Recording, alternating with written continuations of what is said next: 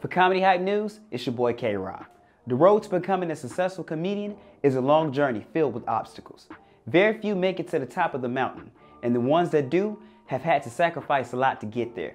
Once one has made it to the top, they prefer to see a familiar face around them as well. A good example of this would be Adam Sandler, who was known for putting the friends he started out with in comedy in his movies to this day. Rob Schneider, David Spade are known for having roles in Sandler movies. And although Chris Rock has experienced a large amount of success himself, he too is included in Sandler's friend group from back when they were all hired for Saturday Night Live around the same time. Aside from Adam Sandler, Kevin Hart has his Plastic Cup Boys.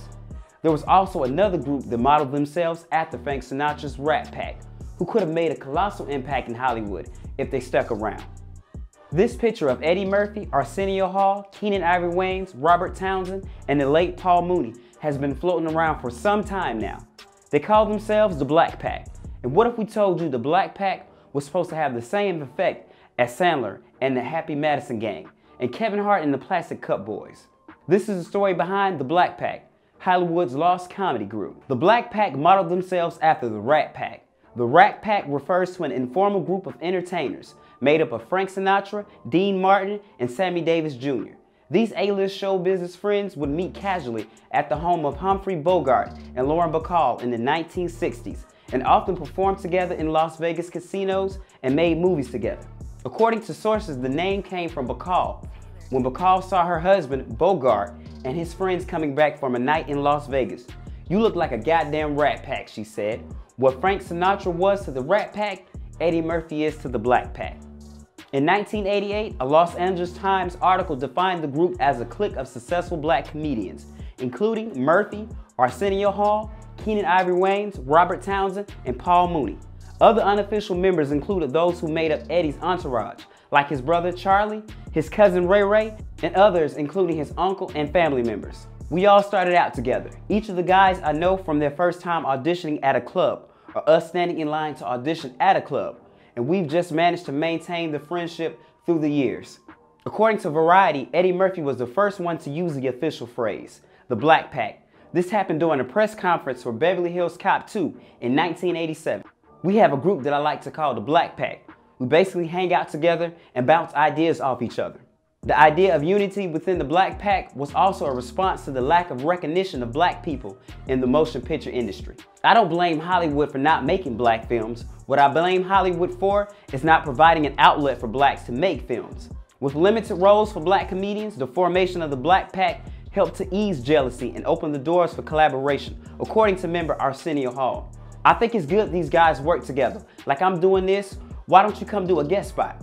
The idea of the Black Pack came from a Hollywood party where it was insinuated that if someone were giving the same break as Eddie on SNL, anyone could have made it like him. In response, Eddie had this to say: "You know I hate that attitude. You motherfuckers think I'm not talented and anybody can do this?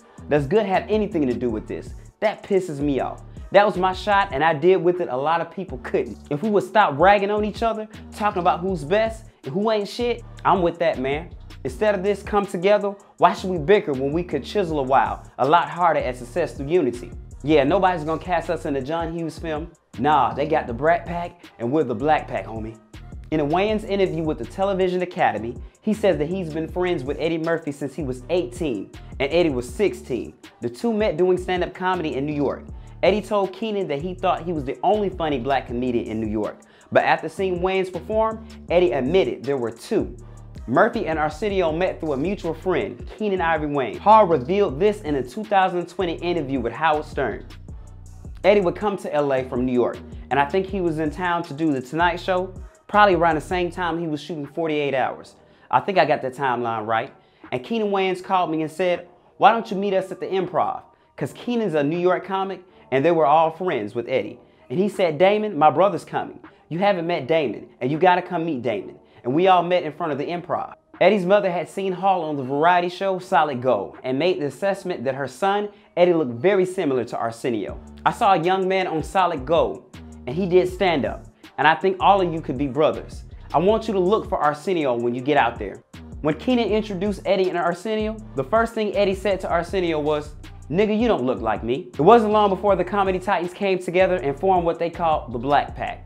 In the late 80s, they all worked with Eddie and they appeared in each other's films. Some of the projects they collaborated on saw the light of day, and there were other projects that remain in development hell. One project that would never come to fruition will be written by Paul Mooney himself. The Los Angeles Times reported that the script was intended to star Murphy, and it will be about a slave with supernatural powers who refuses to use them because power corrupts.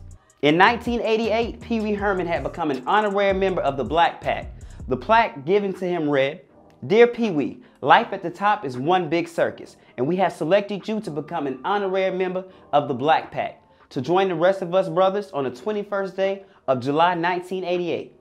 It was signed by Murphy, Hall, Townsend, Mooney, and Wayans. As the years went on, each member of the Black Pact started to achieve their own success in the industry. Robert Townsend directed and starred in Hollywood Shuffle in 1987. Keenen Ivory Wayans is credited with co-writing the film and is featured in a small role. Townsend also directed Eddie Murphy's Raw the same year, while Wayans co-wrote the opening sketch along with Murphy.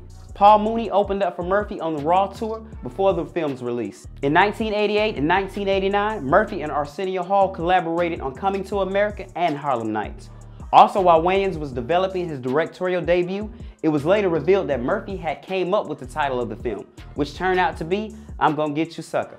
The Black Pact wouldn't reach their full potential because everyone eventually blew up. Eddie was the first with Saturday Night Live, then making his transition into film. Townsend was the next with the release of Hollywood Shuffle. While it was a huge success and made over $5 million from a $100,000 budget, Arsenio was the next one up after getting the chance to host his own late night talk show. The Arsenio Hall Show began in January 1989, and the Fox studio became a hangout club for the Black Pact. Whether they were chilling in the dressing room, the audience, walk-on, stand-up performances, whenever Eddie stopped by the show, ratings were as high as ever. In 1988, Keenen released his first film, I'm Gonna Get You Sucker. However, Keenen wouldn't reach groundbreaking heights until 2 years later with In Living Color. As all members of the Black Pact began to flourish in their career, in 1990, Spike Lee asked in an interview why the two haven't worked together yet. Eddie had this to say: "What happened is a bunch of separate camps of shit. There's a Spike camp, the Eddie camp, the Keenen camp, the Robert Townsend camp, and everybody's going off doing their own shit, so nobody is collaborating. So it never happens, and it's stupid. We never got to see what the Black Pact can do together. The closest we've come to seeing a group of A-list black comedians together is when Eddie hosted SNL, where he was joined by Chris Rock, Tracy Morgan, and Dave Chappelle. Rumors of the collaboration between these artists have circulated for years, whether it be Rock and Chappelle allegedly going on tour together, or Eddie Murphy putting Rock, Chappelle, Martin, Chris Tucker, and Tracy Morgan all in one movie. Separately, the members of the Black Pact were able to get a lot done and have all reached legendary status by themselves. However, one cannot help but imagine what they would have been able to accomplish together. Stay up to date with the latest news and comedy by subscribing here to our YouTube channel, and look for our new original content on our streaming platform, comedyhype.com. For Comedy Hype News, this has been your boy K-Rock.